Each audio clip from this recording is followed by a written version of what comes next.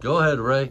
Hey, Ray is with Bridge Cable, one of our senior guys, and he's going to show us how to crack fiber with the Klein. This is one of our new tools, but what we're going to be showing today, Ray, is what? How to pull fiber. Darn tootin'. And you watch this. So he cracks the case. So a lot of times people will put eagle eyes, what do you call them, Ray? Chinese fingers. Chinese fingers. But what happens when you pull with improperly placed eagle eyes? What happens, Ray? The fiber is left behind because the outer jacket stretches. Yep. The armored cable will just, the armored jacket, the MC, will just come stretching out. Will mess you all up. So as you can see, what he did was he cracked the cable, got to the outer jacket, he got to the Kevlar, cut off some of the fiber strands. He's working with a 6 strand. So he's just got a wonderful knot. Looks like he was in the Boy Scouts.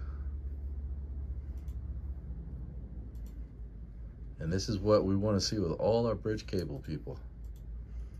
Ray enjoys pulling 4,500 feet of fiber. Is that what you just did? That's the one. And that was great joy to him. He loved it. So basically you're going to see he's emulated just like what it says. Victoria, what is it called? Fixie. That's right. You guys can look it up. It's also in page 623. You can use the finger pullers or whatever you want to call it, the pulling eye, the eagle eye, or you can also just do it just like what we're doing. I'd still use this with the puller eye because you could still lose some fiber inside your jacket. Right. So what Ray has done is use the Kevlar for a pulling eye or a basically like an eyelet. So then you just attach your mule tape, string, whatever you got.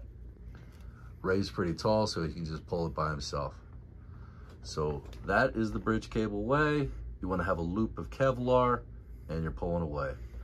Anything else that we have missed in pulling magnificent fiber, Ray? I don't think so. All right.